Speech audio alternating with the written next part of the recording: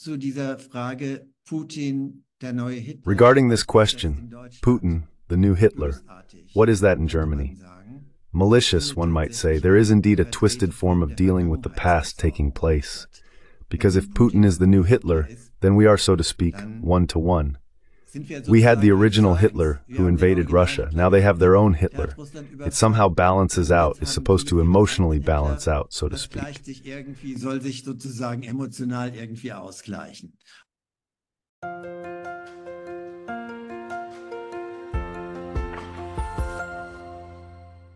Hallo zusammen und willkommen zurück auf Neutrality Studies, wo ich heute Hello everyone, and welcome back to Neutrality Studies, where today I have Dr. Leo Ensel as a guest. Dr. Ensel is a conflict researcher and intercultural trainer specializing in the post-Soviet space in Eastern Europe. Dr. Ensel is also a very diligent writer who has been regularly contributing to various media outlets for many years, for example to the Nachdenkseiten, where he published a very good essay in March titled Apathy and Shock Paralysis. Why do the fears of a war escalation remain silent and without consequence? Und folgenlos. Darüber wollen wir heute reden. Dr. Ensel, herzlich willkommen. That's what we want to talk about today. Dr. Ensel, welcome. I'm glad the conversation is happening because the essay you wrote addresses a question that has been on my mind for a long time. Why is it, in Germany and in Europe in general, I feel, that there is no fear that this war will become worse, bigger, and above all, nuclear? Why do we even hear many voices saying that one should not be afraid? Keep going. Send long-range missiles into Russia now. Where does this come from? Langstreckenraketen in Russland rein. Woher kommt das?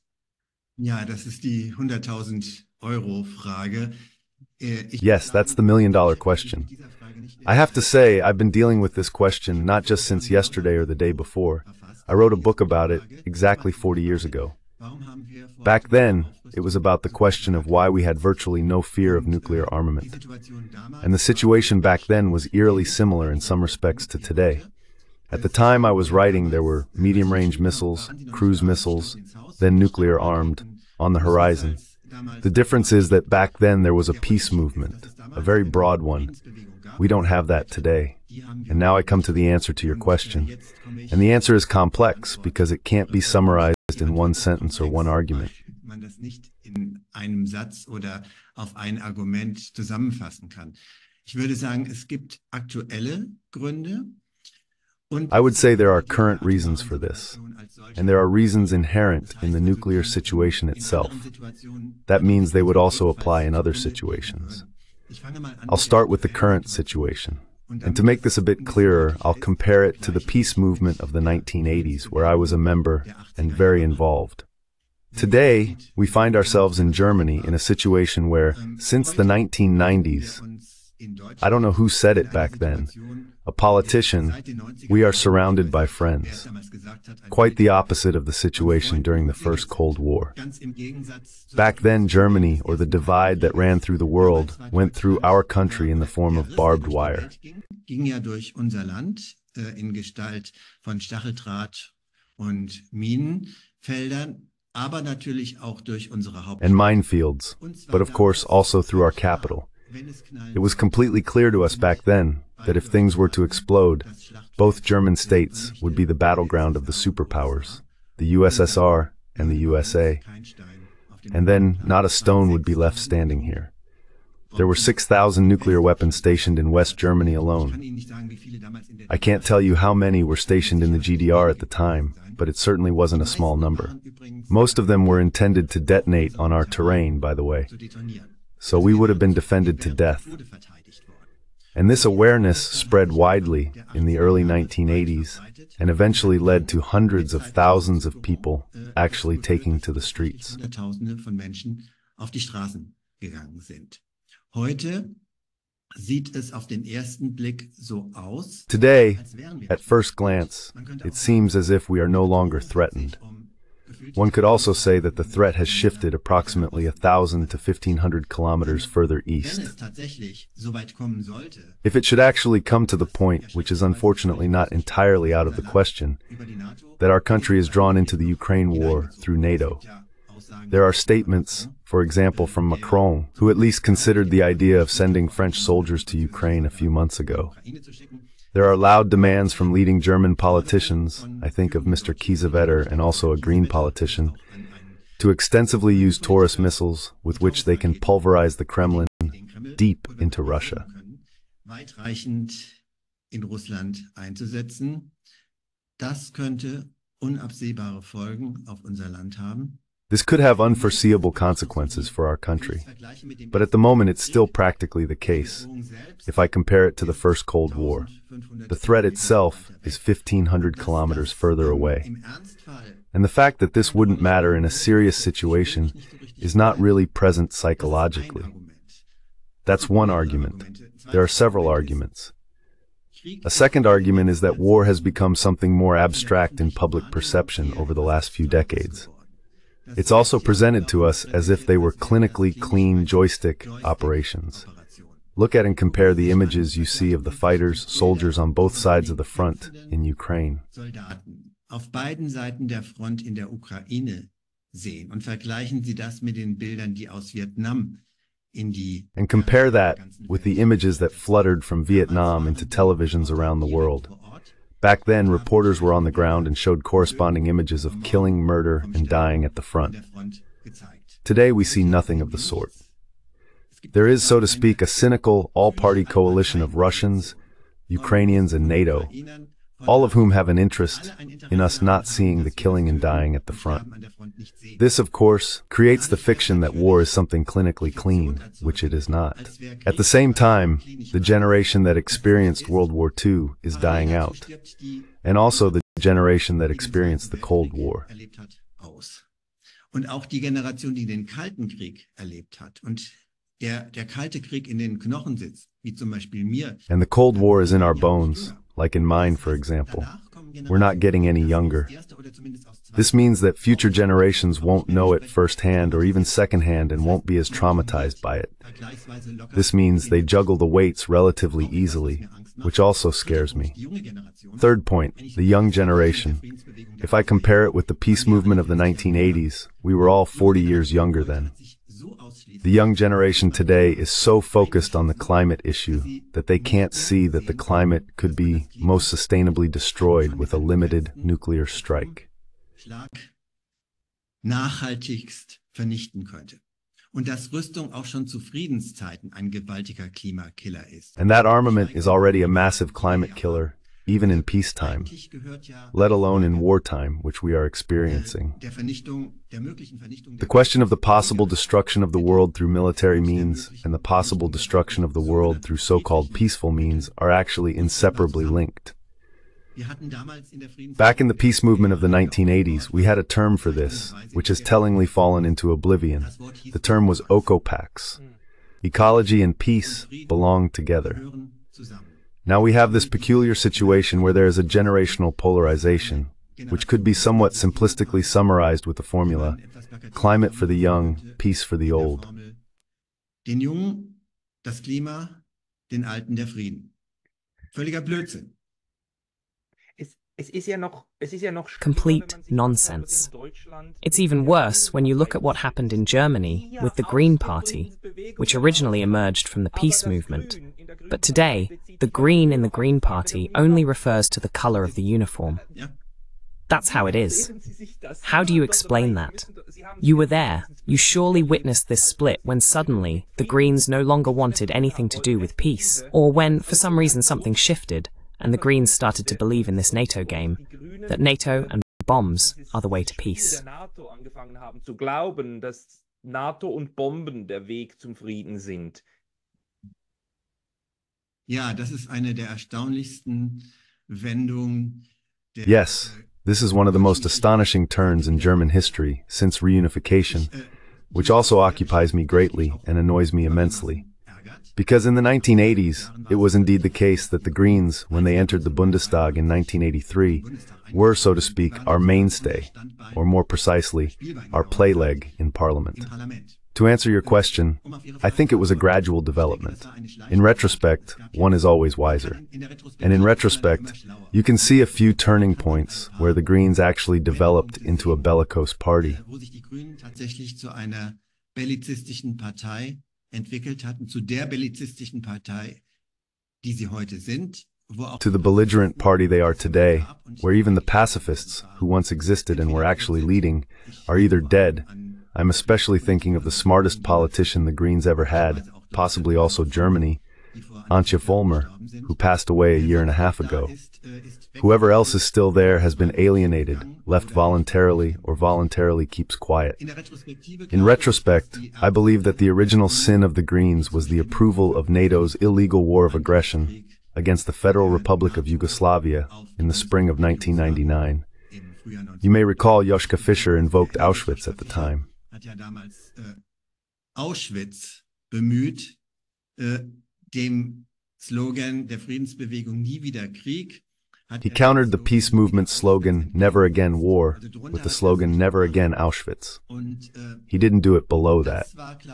And I think that was a very significant turning point. Gradually, a new generation also came to power within the Green Party. Look at the ages of those who are in power now, for example, our foreign minister. You can read on Wikipedia that she was taken to peace demonstrations by her parents at the age of 2.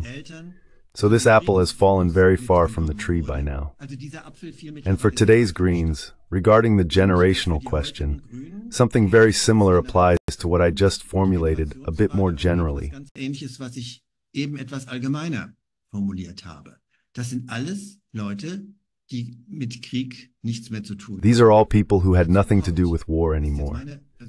Additionally, and this is my personal opinion, the Greens have an almost physiologically ingrained conviction down to their very core that they are on the morally right side. And when you are on the morally right side, almost anything is allowed.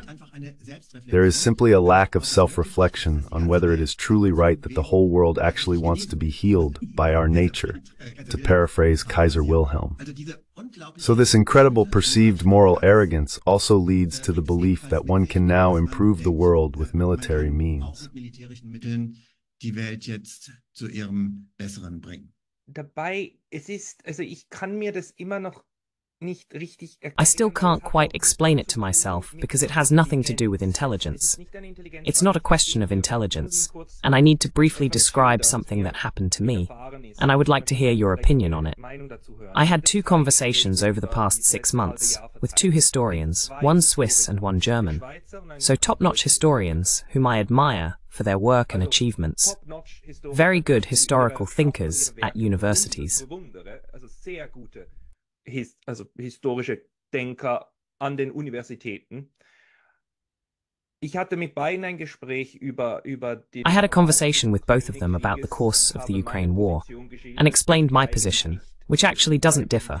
My position is that of John Mearsheimer, Jeffrey Sachs, Mr. Barth, and you, and so on, that this war absolutely needs to be de-escalated, that one must, if not excuse, at least understand the other side, and that the security concerns of both sides must be considered. And in the end, after 50 minutes, the Swiss historian told me, Pascal, I have to stop talking to you now. I feel physically sick from the atrocity you're telling me.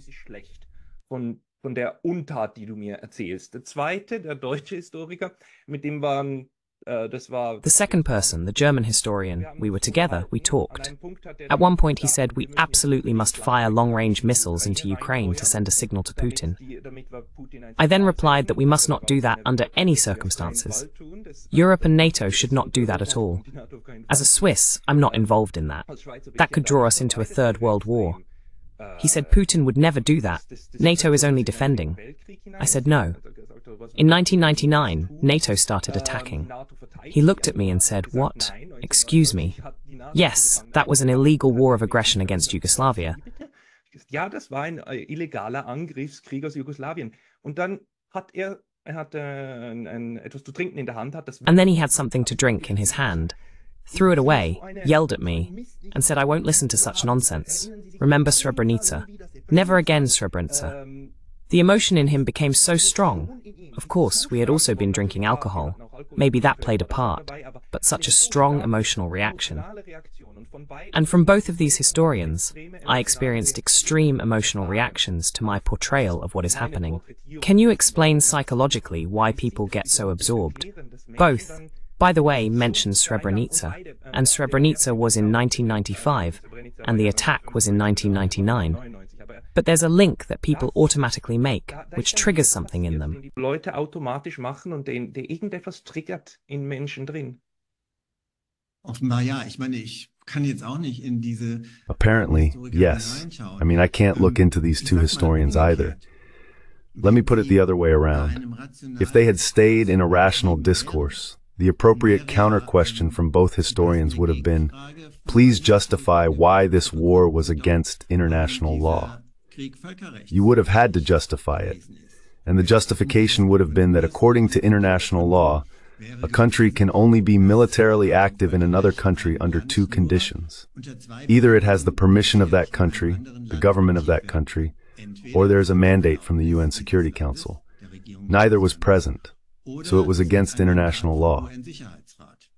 It can be justified quite simply and factually.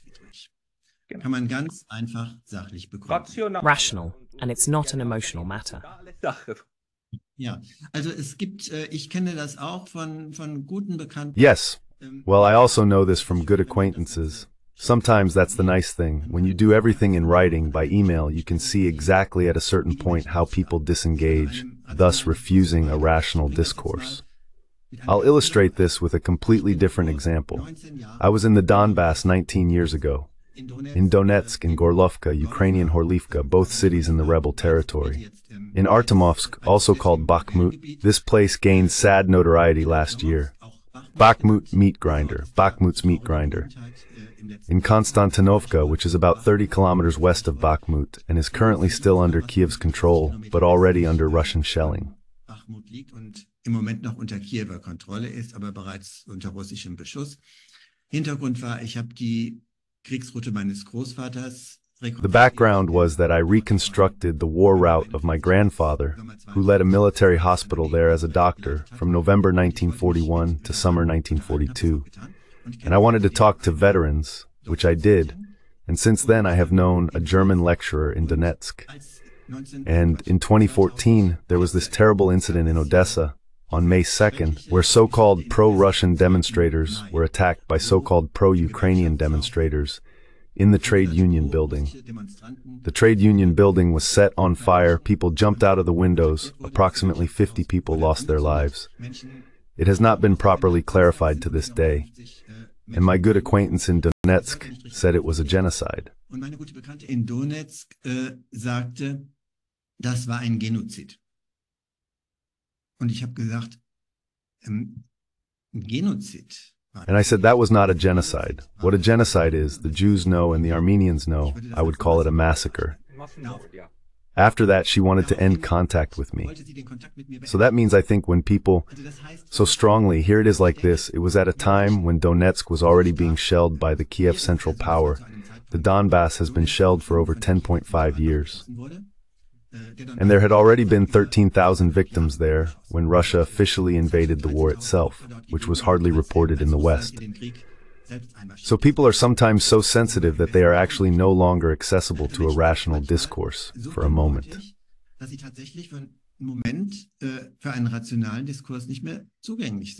Hat denn das etwas damit zu tun, dass diese Gruppe von Does this have something to do with the fact that this group of people, from wherever, so intimately connects this worldview, or their own analysis of how the world works and what is currently happening in the world with themselves, that if you question the analysis, you automatically affect them personally, and then experience an emotional reaction? There are people who can abstract that, who can separate an argument about how we perceive what is happening from the acceptance of the self by the other. Do you have that? Do you have any thoughts on this? Haben Sie da irgendwelche Gedanken? Ich würde sagen, das ist sehr menschlich. Und das gilt. I would say that is very human. And that applies to everyone, no matter what position you hold. I have to remind myself repeatedly to make an effort to be open to a rational discourse. This also means being open to the arguments of the opposing side. not taking them personally, and continuing to listen to arguments. So I think, first of all, it is entirely human. And this is completely independent of whether one supports these militaristic measures that are being pushed by our government and almost 100% demanded by our press, or whether one is a so-called Putin sympathizer. It's simply human. A rational discourse always involves making an effort to look at the arguments and also observing oneself with a critical eye. Self-reflection can never hurt in a debate. Kann niemals schaden in einer Auseinandersetzung. Gebe ich Ihnen absolut recht, aber da haben wir doch ein Problem, und zwar, dass der Diskurs... I absolutely agree with you, but we do have a problem. Namely, that the discourse about the war is conducted in such a way that it makes certain positions impossible from the start. Terms like Putin apologist or Kremlin stooge are used as fighting words to prevent a certain interpretation or understanding of the war, and to exclude it from the debate from the outset. Zu verunmöglichen und von Anfang an aus der Debatte auszuschließen. So ist es. Also das Ganze wird ja heutzutage auch genannt. That's right. Nowadays, when someone wants to discredit another, they say that person is pushing the Kremlin narrative. Exactly.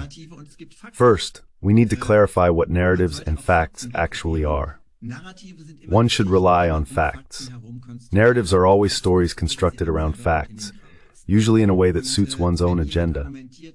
When someone argues that you are pushing the Kremlin narrative, it is based on a very primitive thesis. Everything the West says is true, and everything that comes from Moscow is a lie. In this logic, you must, excuse me for saying this, claim that 2 plus 2 is at least 7, if not 8, if Putin has said that 2 plus 2 is 4. That's the level of the debate. Also das ist das Niveau der Auseinandersetzung. Ja, mehr muss ich dazu sagen. Ich wollte genau dieses Argument gerade bringen, wenn Herr Putin sagen würde, 2 und 2... I was just about to make this argument. If Mr. Putin were to say that 2 plus 2 is 4, then tomorrow the entire German TV would have to say that 2 plus 2 is no longer 4. It never was 4, by the way. It was never true. It goes even further to the point where the accusation of serving a Kremlin narrative, or in English, what was the expression again? Talking point. That it is a Putin talking point in English. That's not really the claim. It's a lie. So a talking point or a narrative can indeed be the admission that it's true, but we don't accept it, and it's no longer legitimate to bring this true fact into the discussion. And with that, you keep your mind and your own narrative hermetically clean. Yes. Den Kopf und das eigene Narrativ sauber. Ja. Damit entfernt man sich natürlich früher oder später auch von der Wirklichkeit. Ja. This inevitably leads to distancing oneself from reality sooner or later, and possibly taking risks that should better be avoided. For example, we are currently dealing with what I call a retrofit 2.0. Our chancellor announced, seemingly out of the blue, 2 months ago that in 2 years, cruise missiles will be stationed in Germany again, along with hypersonic missiles that are yet to be developed. This makes us a target for Russian first strikes, possibly in a war or crisis situation. Is this the same story as in the Western High Noon? 2 sides, heavily armed, face off against each other, and in this logic which both sides have then entered, each must shoot first. Muss jeder als Erster schießen. Das heißt, wir haben es mit einem Selbstzündungsmechanismus zu tun. This means we are dealing with a self-ignition mechanism. And with hypersonic missiles, there's the added factor that they no longer follow ballistic trajectories. This means they are controllable until the end and therefore practically no longer eliminable. So the other side is forced, whether it's Putin, the devil, Adolf Hitler, or St. Francis of Assisi sitting there, every person in this situation must press the button first. Back then, 40 years ago, in the peace movement, when there was a similar situation, we had the saying, ramps for missiles are magnets for doom. You take these risks when you have a perspective that no longer targets the whole picture.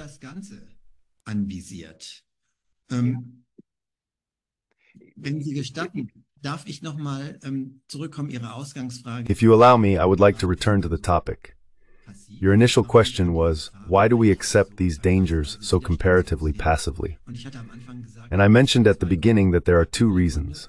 current reasons, and reasons inherent in the nuclear situation itself. If you permit, I would like to elaborate a bit on the second point because it is very important. Why do we have almost no fear of the greatest possible danger?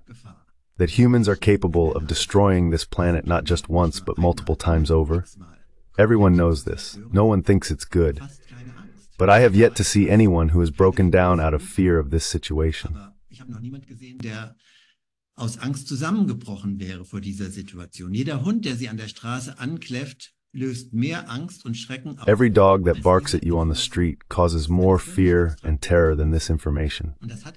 This is a completely abstract piece of information, and this has something to do, and now I refer to a philosopher who back in the 1950s, about 70 years ago, put this into classic formulations.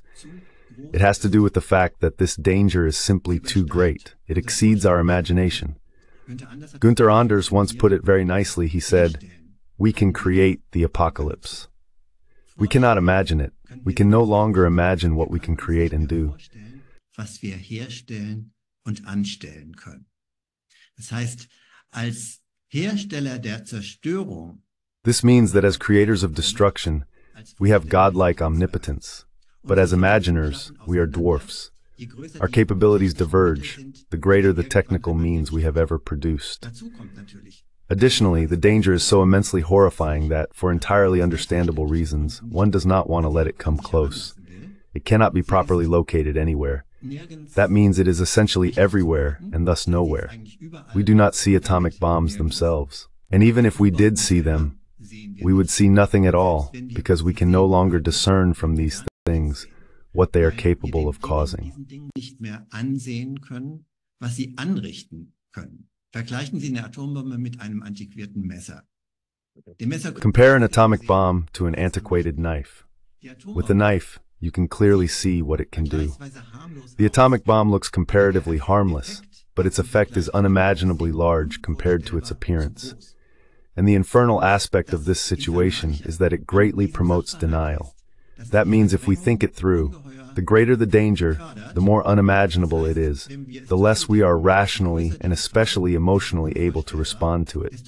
The less we do something about it and the more easily this danger can occur. The greater the danger, the more easily it can occur. That is the infernal logic. Je größer die Gefahr, desto leichter kann sie eintreten. Das ist die infernalische Logik. Zwei Fragen. Two questions. Do you interpret this as an individual psychological or emotional problem or defect at the level of the individual, and that this idea can already be brought out, or the understanding of it? Or is it ingrained in our DNA that we cannot do this, that we are not capable of it? First question. Second question. Why was there fear during the Cold War? So, when I listened to my father's accounts, he was afraid. In the 60s, he was afraid of nuclear war, and Switzerland built bunkers for every household. You don't build masses of bunkers because you feel everything will be fine. There was real fear during the Cold War. And now it's gone. Even though we now have more of these, we have fewer nuclear bombs than back then, but the ones we have are much more powerful.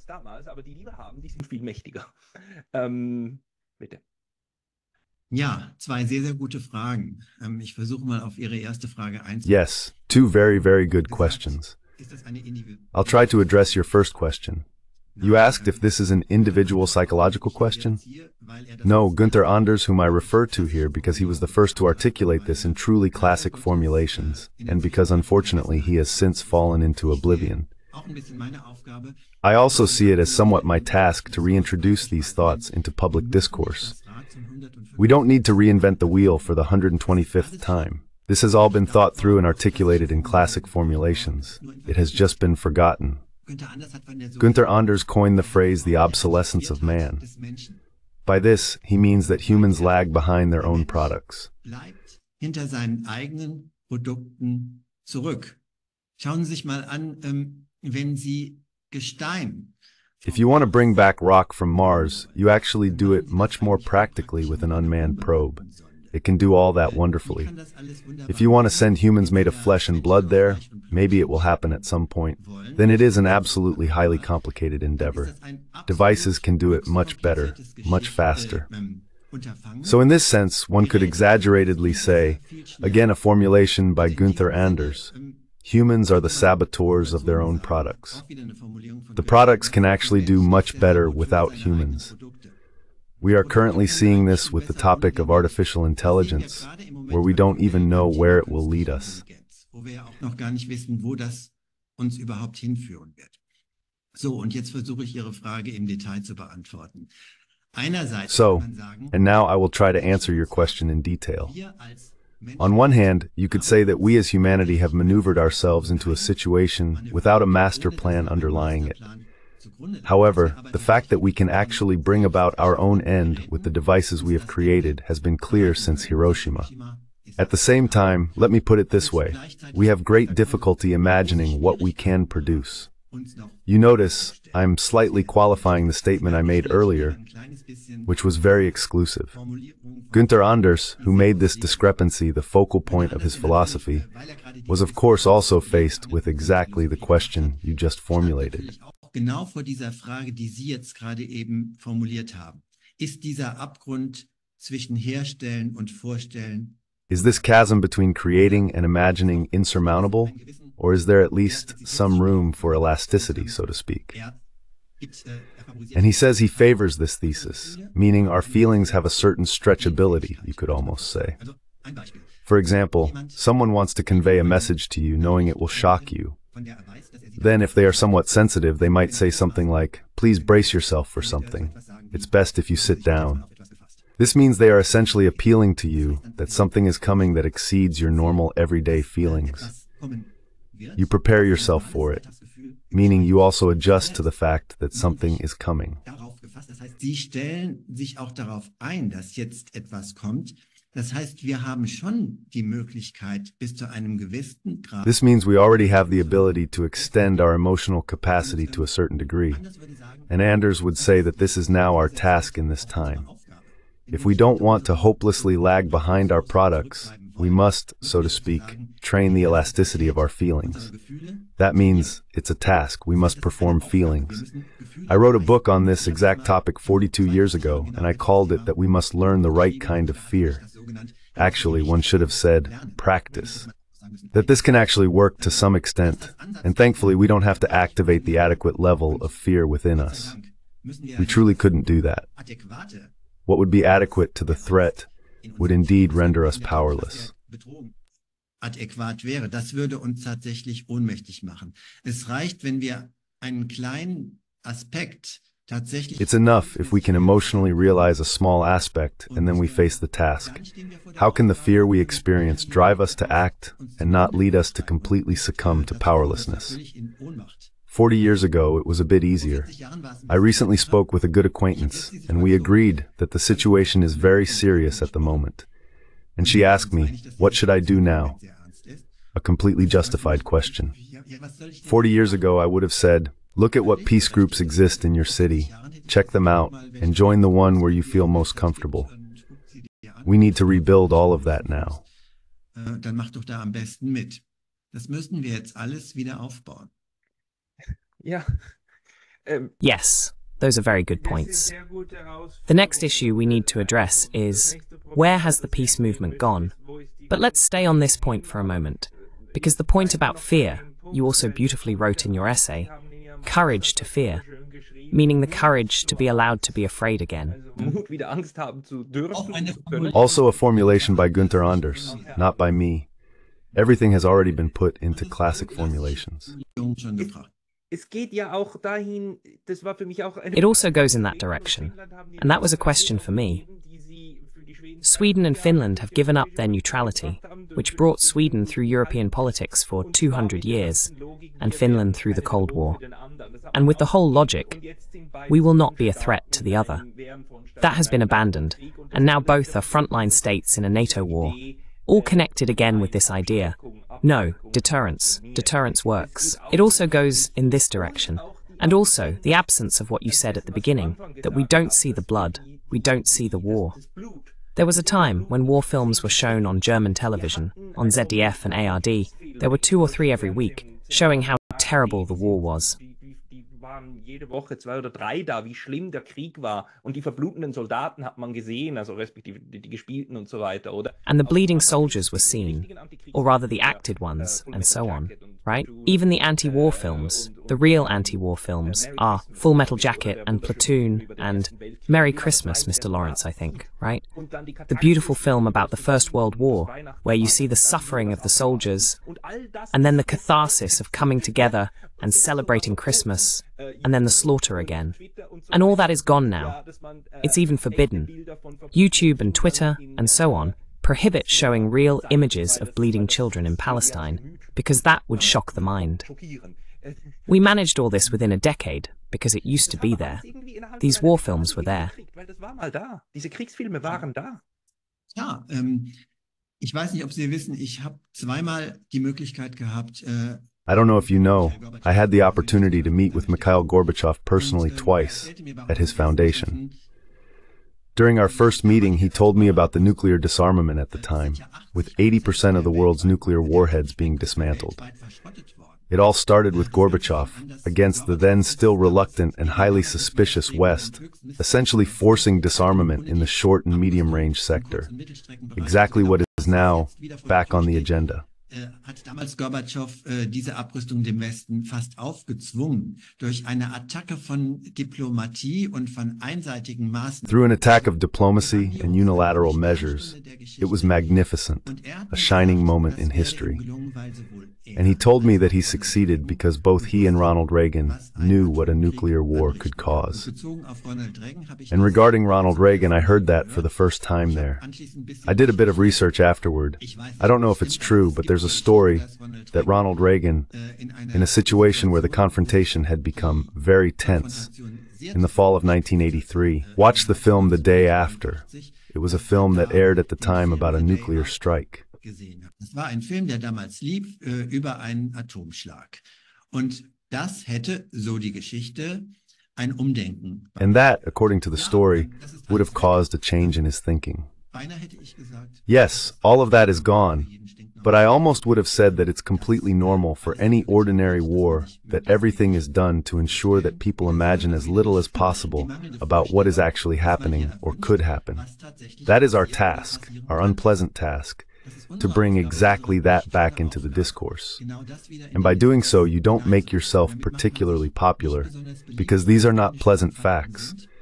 Because you also have to get people out of their understandable state of shock or their unwillingness to engage with it.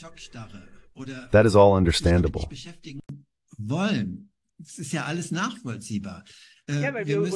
We are discussing how to instill fear in people. We need to relearn fear. Ja, und wobei, ich denke, das ist nur ein Aspekt. Also yes, although I think that's just one aspect. Fear doesn't actually drive one to act if there isn't some possibility seen somewhere. So I believe if we can't simultaneously build structures of civil disobedience and nonviolent resistance where people who have faced this danger for a moment, and not just on a purely cognitive level, but at least try to allow these feelings to some extent, have a way to turn this justified fear into action. If there are no possibilities for action alongside it, then the experienced fear will generally be unproductive, because it drives one into powerlessness and renewed bewilderment, and then one doesn't want to have anything to do with it anymore, and understandably buries their head in the sand.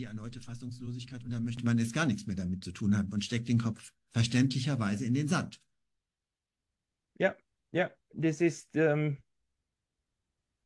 Yes. There is this saying that when you are afraid, or rather when you get a real shock because you are truly threatened, there are two instinctive options, fight or flight.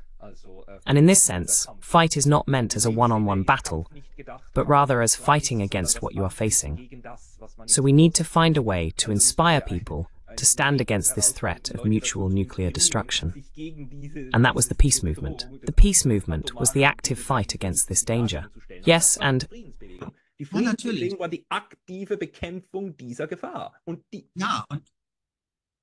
das bedeutet, and that means addressing the rulers of one's own society.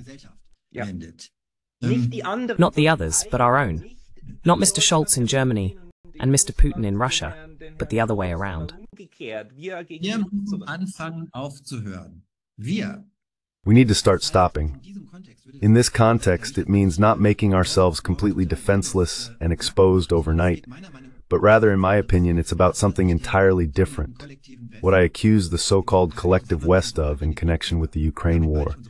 And by that I mean our federal government, the EU, NATO, and the USA. It's the total refusal in terms of diplomacy.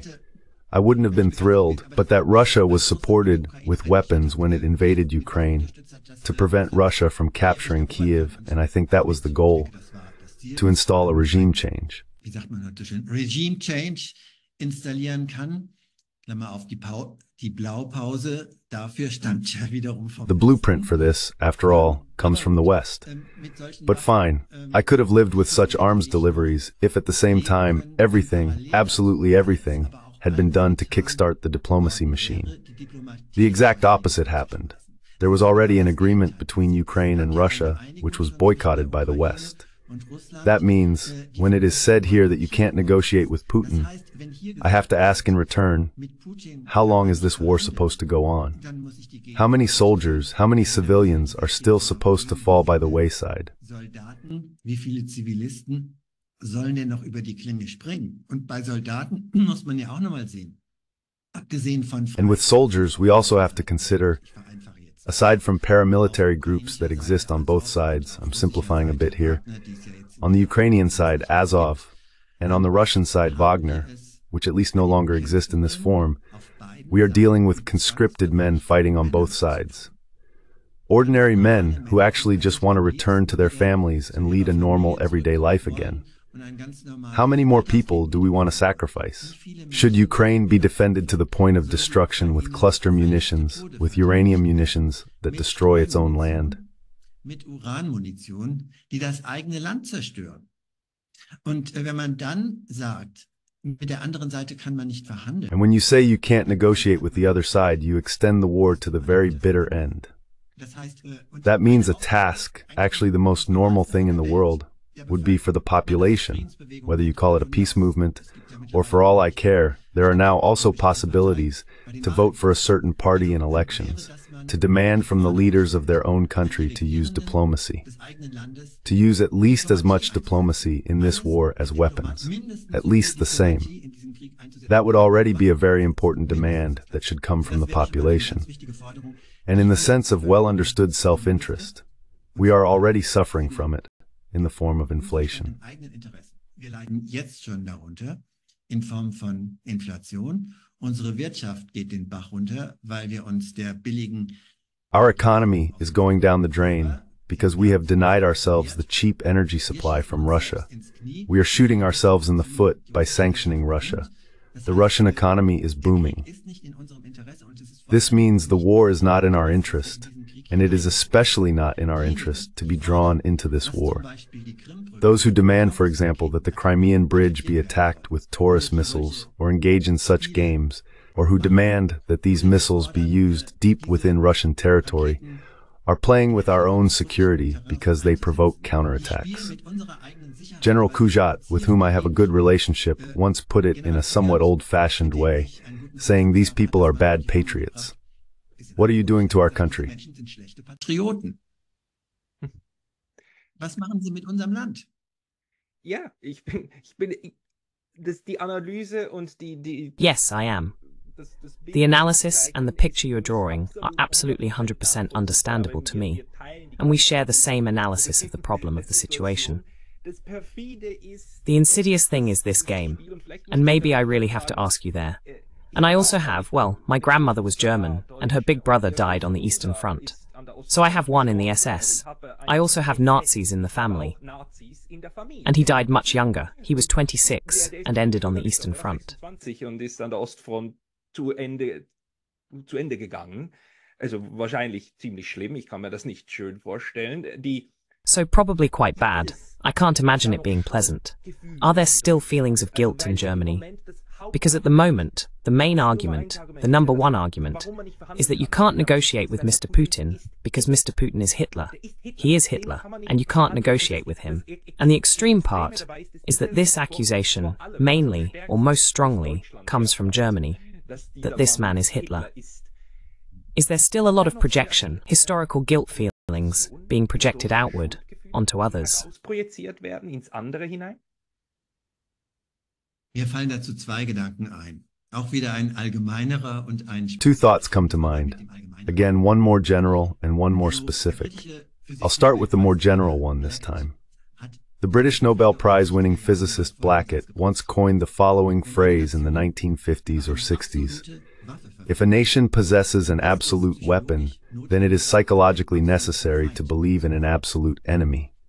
Translated into a few more sentences, this means, if I possess a weapon that can turn hundreds of thousands, millions of innocent people into corpses in a very short time, then I can justify this to my conscience, if at all, only by declaring the other side to be absolutely evil. Zum absolut Bösen deklariere. Zugespitzt könnte man sagen, die Atombombe befiehlt... One could sharply say that the atomic bomb dictates to each of its owners the appropriate enemy. This means that if we have weapons of mass destruction, we are forced to construct an absolute enemy. That's the first point. The second is the rebirth of Hitler, which we see every time the West starts to instigate a new war. Putin is not the first new Hitler. In the late 1990s, it was Milosevic, an illegal war of aggression. Then in 2003, it was Saddam Hussein, an illegal war of aggression. Now it's Putin. This means it's a pattern. They will always find a Hitler. They need one, because otherwise they cannot justify a war of aggression. Denn sonst können sie einen Angriffskrieg gar nicht rechtfertigen. Weil hier die Situation in der Ukraine ist komplizierter. The situation in Ukraine is more complicated, especially from the German perspective.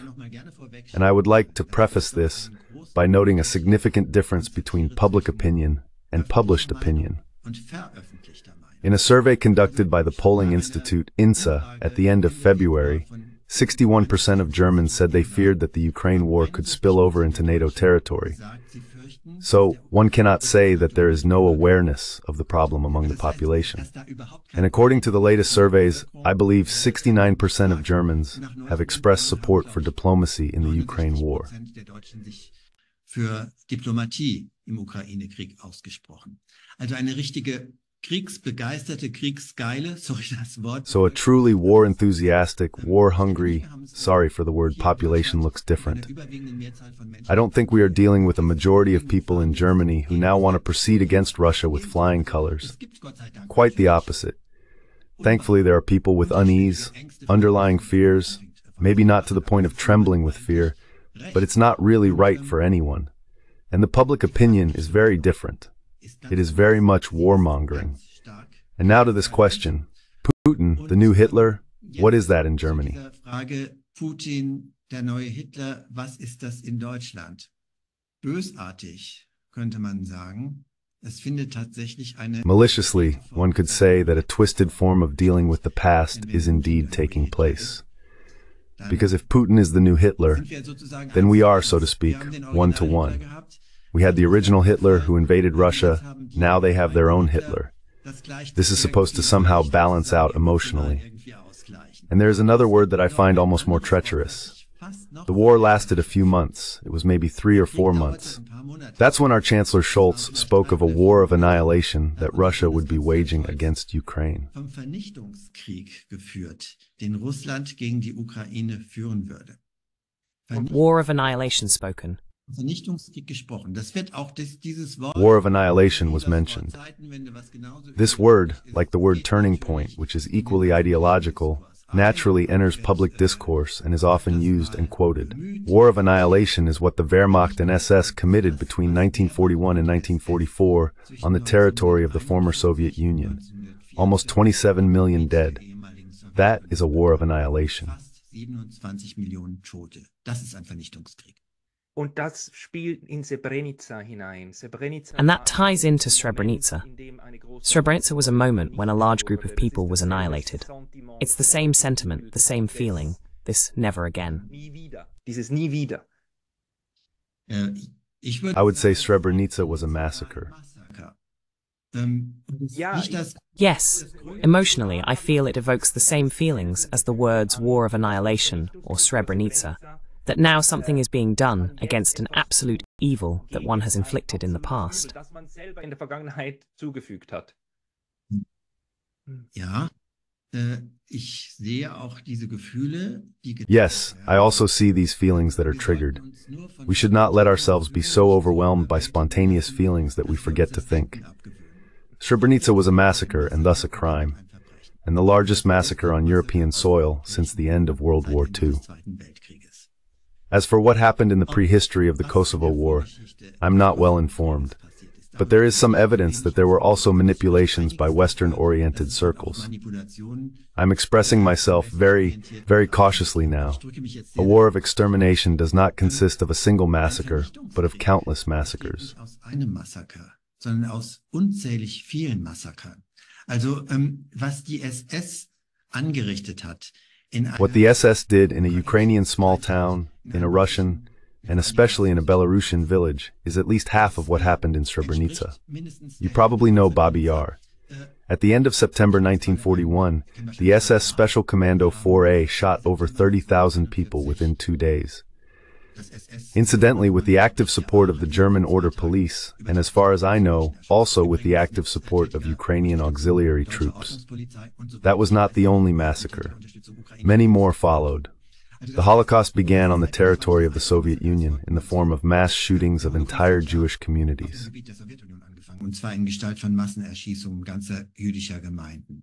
Die Vergasungseinrichtungen kamen erst später. The gas chambers came later because it was realized that these measures were unacceptable, specifically for the perpetrators. Himmler was afraid that these perpetrators would no longer be socially compatible afterward, and these poor perpetrators had to be relieved, so other methods were found.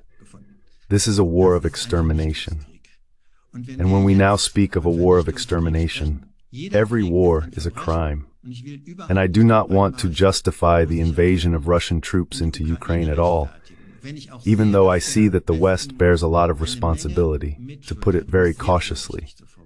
But the scale of the deaths does not justify the term war of extermination.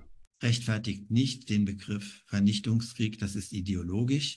Und es ist, wenn man es bösartig sagen würde, this is ideological, and if one were to put it maliciously, in combination with the phrase, Putin is a second Hitler, a very cheap attempt at German historical disposal. I have a good friend who always tells me, Putin is like Hitler, and then I ask, yes, why? And then he says, yes, it's exactly the same narcissistic injury as a child. He is a psychoanalyst. And then I said, did Putin also kill 6 million Jews? Of course he did not. So in this logic, Putin is a Hitler minus the Holocaust. It reminds me a bit of that nice phrase, did you know that the Alps present a very sad sight if you imagine the mountains gone? That's Putin without the Holocaust. Yeah. Es ist eine... We will be dealing with this for a long time. So, also the processing of what is happening at the moment, psychologically with the people, socially, the political changes, and we haven't really managed to properly address the absence of the peace movement. We are now at 1 hour, so we need to wrap up slowly. I just want to say that hopefully we can rebuild that, and we are currently networking with each other. You can really notice that. 2 years later, I feel we are at a better standpoint with each other, as we can talk about something similar to a Peace Corps again, with people exchanging ideas, even across borders. Dr. Ensel, for those who would like to follow your presentations and essays, where is the best place to do that? Where can they find you?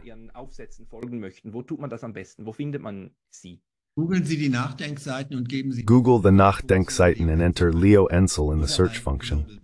Or on Global Bridge, a Swiss platform, Christian Müller, or on Free21, which is published by my good acquaintance Dirk Pohlmann. So you'll find plenty there. All right, I will link all of that. Dr. Ensel, we need to have another conversation sometime. This was highly interesting for me. Thank you very much for your time. Yes, gladly. Thank you too. Ich danke auch.